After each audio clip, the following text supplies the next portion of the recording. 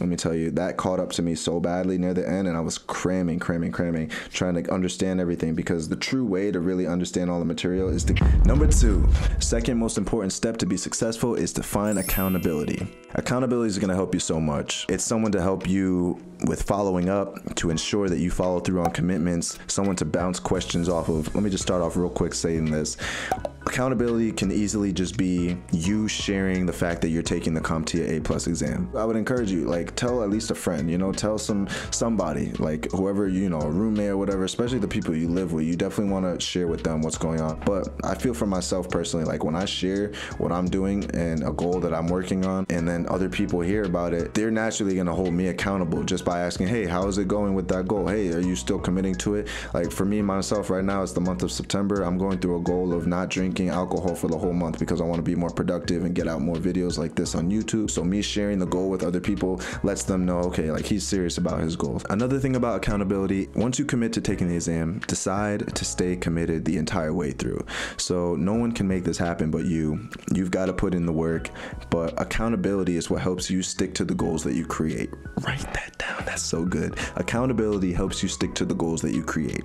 Accountability also comes in clutch if you feel like you will lose motivation. For myself, I'm someone, like I just said, who starts off strong, all gung-ho, and then give it like a month or two, I'm like, oh, not even a month, give it a week or two, and I'm like, okay, I kind of lost my motivation here. So for me, I knew that I needed to find a group or someone to study with in order to get through this A+ thing. So here, I'll say it this way. I knew consistency was a weakness for me. So I joined forces with someone, Perscolas, for whom discipline was a strength. So find that person in your life, because discipline is what will get you through. Here's another tip. Remind yourself of the reason that you decided to take this exam and to join this career. So for me, I'm a big journal person. I write things down. So like maybe write it on an index card and put it on your wall or something, of just like why you made this decision to start this career. And don't forget that, right? So when you're going through the times and you're like, I think I want to give up, I don't think this is for me, and you're halfway through, you're already committed to it. So remember, like, see it through, right? You got to see it through, my boy. So number three, my lord. Number 3 is obsess over the material. The course objectives. We're back to the course objectives. I want to prevent you from taking this exam twice. I've seen it happen with other people, and I'm just like, it's not worth it. You know what I mean? Like, it's expensive. You want to save your money. So when I first started out on the IT journey, I was an all or nothing type of learner. So I went all out with the planning stage, right? I went to Home Depot, I got myself a whiteboard, I made a vision board, I went to YouTube, I started and completed an online Network Plus course. Before I even took the A+ course, I took a whole Network Plus course, took down 42 pages of handwritten notes, and watched dozens of videos on YouTube just to understand the field and the career of IT. And I was just like, I need to understand everything about this. I want to know, like I said, I'm very bottom to top oriented. But the point is here, the reason I got the most out of the experience is because I obsessed over the material. This is not necessary for everyone to do. Obviously, this was my journey. That was my style of learning, and it worked out great for me. That's why I'm telling you about it.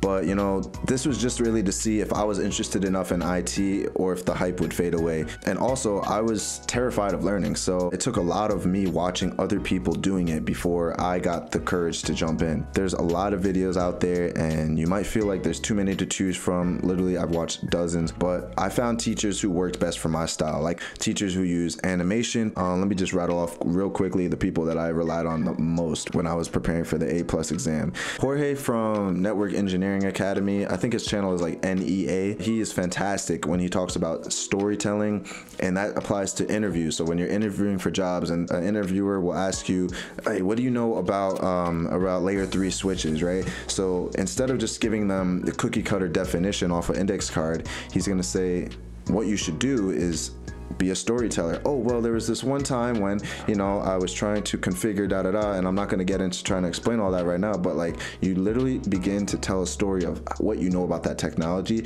rather than just giving a definition. And I think that's a fantastic piece of advice, because if you can show how you implemented that piece of technology and that device versus just what you know about it, it's gonna have you stand out so much more from other candidates in job interviews.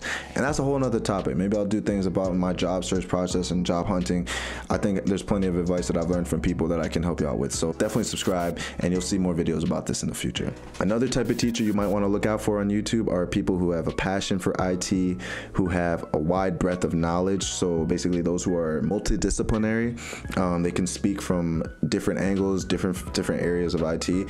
So Network Chuck, he has a fantastic CCNA program for free, which would just give you a good networking background and understanding of how the OSI model works. He actually goes through Packet Tracer a lot. So watching him just do that before I even got into the A+ program was so beneficial. Power Cert is like, it makes everything that is conceptual become a reality. So it literally is just brilliant, like brilliant. Okay, so Zach from IT Career Questions, I watch his videos a lot when I'm trying to, actually I used him a lot when I was trying to decide what field of IT I want to get into. So that's how I ruled out like help desk. I knew I didn't really want to start off with help desk. I said, okay, I want to focus on network administration. So use those guys. Please tell them that I sent you. No, I'm just kidding. But look up any of them and they're gonna have fantastic videos for you.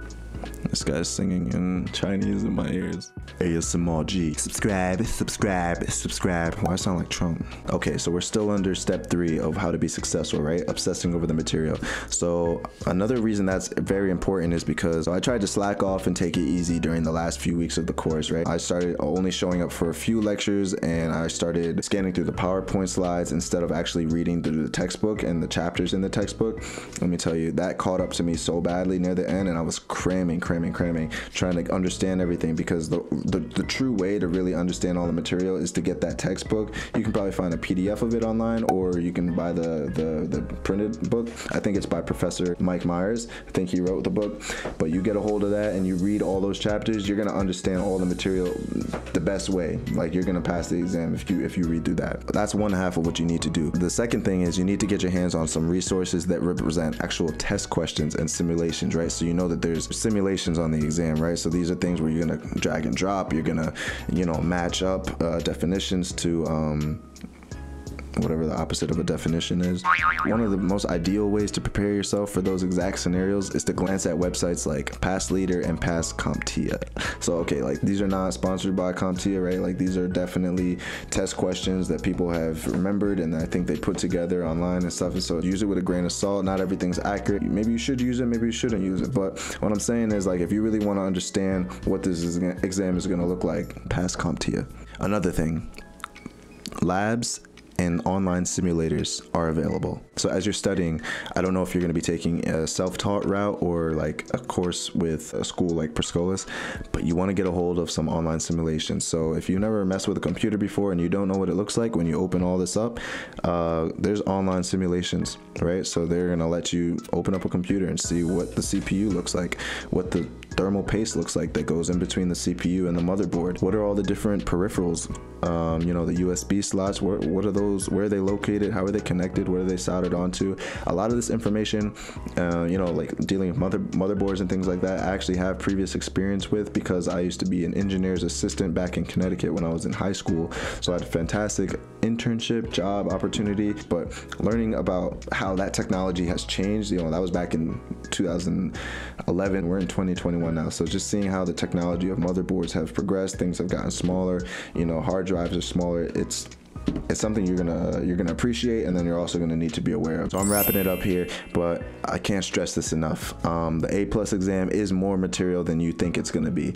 So don't take the exam until you feel comfortable. Again, what does feel comfortable mean? Feeling comfortable for me did not mean getting an 80% passing score on the practice exams. The A+ practice exams have such a huge pool of questions to pull from. It's really hard to guarantee that you'll get an 80% score or a passing score on every exam that you take. For me personally, I was getting like 50% on all the practice exams, even up to the week before I took the final exam. So I wouldn't say rely on that score as a gauge or, you know, determining factor of whether or not you're ready. My way of determining whether or not I was ready was looking at the objectives on the CompTIA A+ website, or you can even invest in Professor Messer's course notes, right? So you look at those. If you can look at any objective and you can understand exactly what it is or how it applies to like the subject that it's underneath, you're good.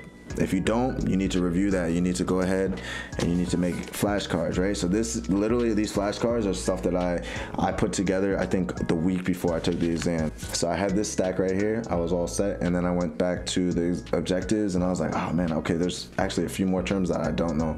So then I made another stack and I just kept making index cards until I wrote down everything I didn't know.